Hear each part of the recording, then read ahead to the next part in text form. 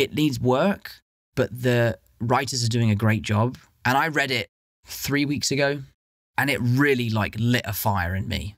The best version of what the next chapter for Spider-Man looks like. Zendaya and I sat down and read it together, and we at times were like bouncing around the living room like, this is a real movie worthy of like the fans' respect. But there's a few things we need to figure out before we can get that really going. But you know, we're working now. The pedal is to the metal. We're trying to get it going as soon as possible. Things are looking great, but there's still a lot of moving pieces that need to come together for us to hit the ground running.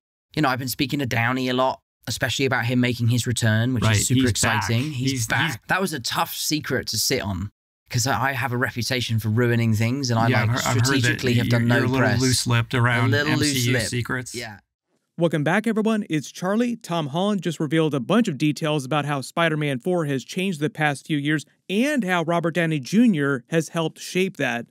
Both him coming back as his version of Dr. Doom in the next couple of Avengers movies and in real life, Robert Downey Jr. helping Tom Holland change the Spider-Man 4 movie as they're developing his new trilogy of Spider-Man movies. And apparently RDJ has also helped him shape the future of what Spider-Man is going to become in like the next 10 years, like way beyond the next Spider-Man 4 movie. So we'll break it all down. And because Venom: The Last Dance is coming out next week, Tom Hardy has been doing a bunch of interviews talking about Venom crossing over with Tom Holland's Spider-Man, so we'll address that too, just because there's so much stuff going on behind the scenes with the Spider-Man character. A lot of Marvel and Sony's plans for what's happening with Venom, Knull, also tied up in the future of Tom Holland's Spider-Man. So if you're brand new to the channel, be sure to subscribe to get all the videos. Love seeing Tom Holland give all these interviews, joking about how he spoils everything. It would not be a Tom Holland interview if he weren't talking about accidentally spoiling stuff. Really big reminder too, my Venom: The Last Dance review will post next week after they let us, and I'll do a post-credit scene video, full breakdown, all the Easter eggs after it actually comes out later in the week.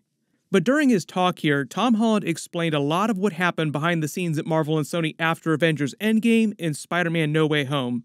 Those two movies were the end of his contract with Sony, so if you didn't realize, Tom Holland doesn't actually have a contract with Marvel. Back when he became Spider-Man, he signed a 6-movie deal with Sony to play Spider-Man. Sony then signed a contract with Marvel to share his character and make all those movies on his contract. He explained that after No Way Home, Sony and Marvel both came to him wanting to do another similar contract, like basic same deal, new Spider-Man trilogy. We've mostly been talking about Spider-Man 4, but remember, they do want to make a new trilogy of Spider-Man movies for 5 and 6. And on top of that, at least 3 more Marvel movies inside the MCU that are not solo Spider-Man movies, and potentially more cameos and smaller appearances on top of that too. They usually have to build that stuff into contracts. Like if you want Spider-Man to show up during Daredevil Born Again, they actually have to work that into his contract with Sony. But outside of the new Spider-Man trilogy, the MCU movies we know that are on his new contract are Avengers 5 Doomsday, Avengers 6 Secret Wars, and then another mystery Marvel movie, which I'll talk about later in the video. I think we already figured out what that is, just based on what Tom Hardy has been talking about. When Tom Holland talks about how Robert Downey Jr. helped shape all this, in Spider-Man 4 specifically, there are 2 big reasons why that happened. In real life, he became a mentor to Tom Holland during the filming of Captain America: Civil War, and since then has been kind of like a surrogate father to him behind the scenes. That's why you always see him talking so much about Robert Downey Jr. and how big a part of his life he is. He usually just calls him Downey or Robert when he's doing interviews. He said that when Marvel and Sony came back to him after No Way Home asking him for more Spider-Man movies, he was now in the same position that Robert Downey Jr. was in during the original Infinity Saga of Avengers movies. Now again during Avengers 5 and Avengers 6. So at a certain point, Marvel needed Robert Downey Jr. more than he needed them. I did a completely separate video about this because Robert Downey Jr. did a totally separate interview where he talked about how Kevin Feige hands to knees asking him to come back as this Dr. Doom character. It was hilarious. I'll post a link for that at the end of this. He'd already earned more money than he'll ever be able to spend. He's already won an Oscar, so he's got the respect of his peers. He also has financial success. He's already achieved anything anyone would ever want to achieve. So even though he had a big say in the creative behind the scenes of what they were doing with the actual Marvel movies, now he has way more creative control than he did before, particularly with the really big Avengers movies. And now Tom Holland is saying that that just happened to him, too, with the Spider-Man character in those movies.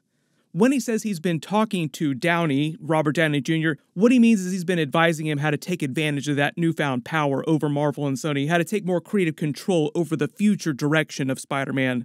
The other major part of this is on a story level, just a practical level within the actual MCU timeline. Tom Holland reveals that he knew Robert Downey Jr. was coming back as his Doctor Doom long before Marvel announced it at Comic-Con publicly. Love all of his jokes about having to sit on the information, afraid that he'll spoil it because he is one of the classic spoiler bros. Mark Ruffalo would be so proud.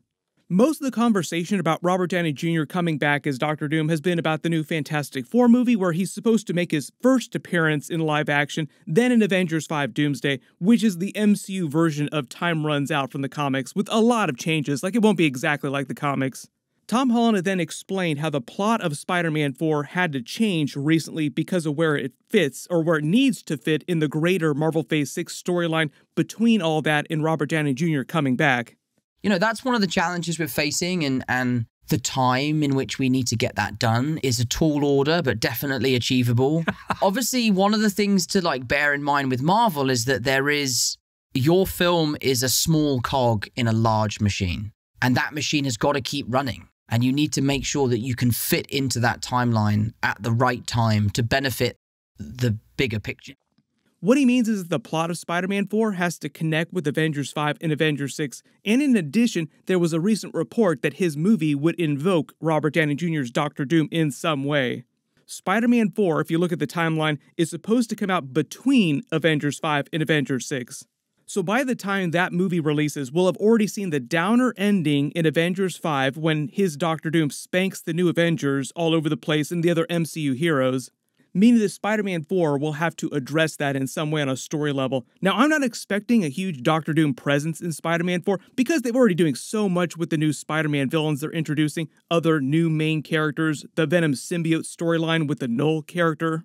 I don't think the movie can handle a major Doctor Doom subplot on top of that, so until we see more evidence, I'm just assuming the movie will reference him in some way.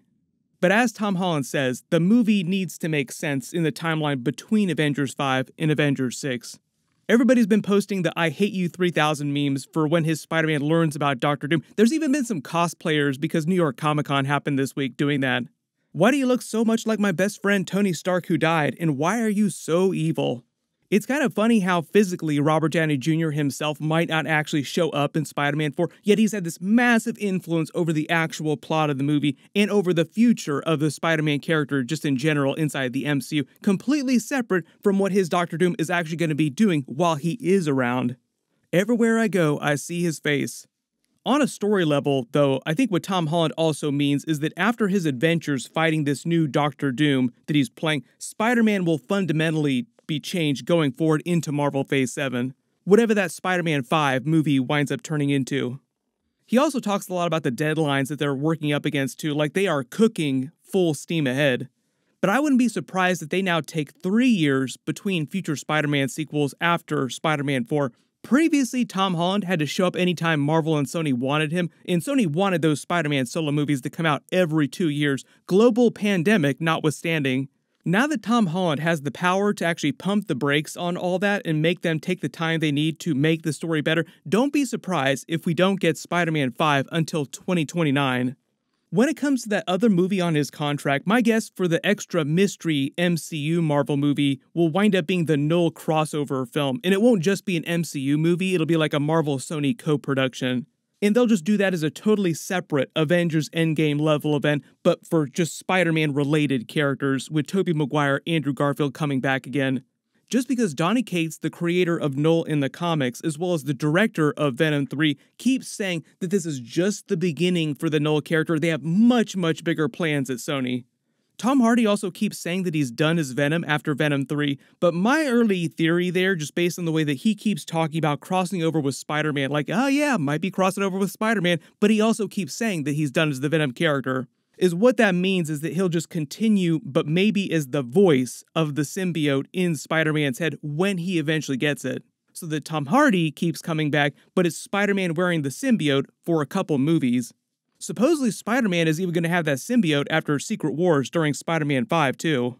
Everybody post all your reactions in the comments below. I wish Tom Holland would go on and talk more, like he just wanted to keep going because eventually he will start spoiling stuff. The other funny thing behind the scenes, you might have seen this picture of Jessica Alba with Robert Downey Jr. It is totally possible she does show up as her version of Sue Storm during Avengers Secret Wars.